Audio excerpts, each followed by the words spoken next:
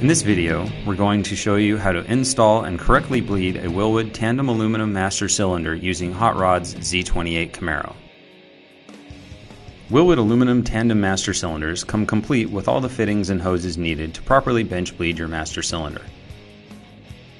The Wilwood bleeder kit can also be purchased separately. Carefully remove all pre-packaged contents from your kit and from within the master cylinder. Mount the master cylinder in a bench vise and install the correct bleeder fittings into the outlet ports of the master cylinder. Attach the bleeding tubes to the outlet port nipples and secure them to the body of the master cylinder using the provided clips.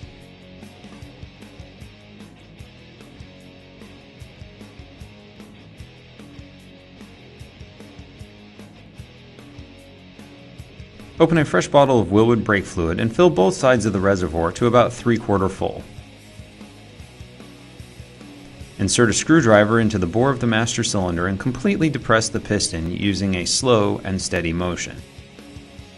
This will force the air out of the bore of the master cylinder and down into the fluid reservoir.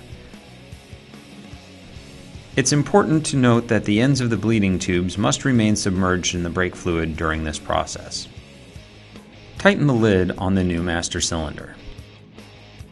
When installing the master cylinder to a power booster, make sure to insert the depth correction plug. Reinstall the fittings to the newly installed master cylinder and top off the reservoirs.